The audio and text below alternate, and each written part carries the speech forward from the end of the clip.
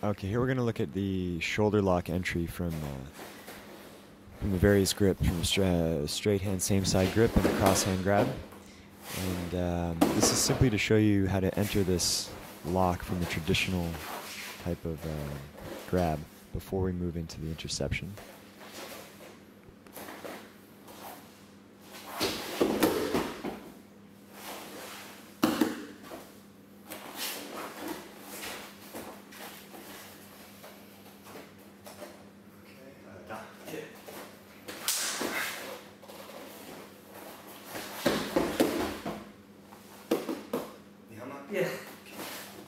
And here we're entering into the same high shoulder lock from a hard downward trap. Again, the sash needs to come down with enough force to drag the arm and the body forward so that your opponent requires at least a split second to recover his balance and structure.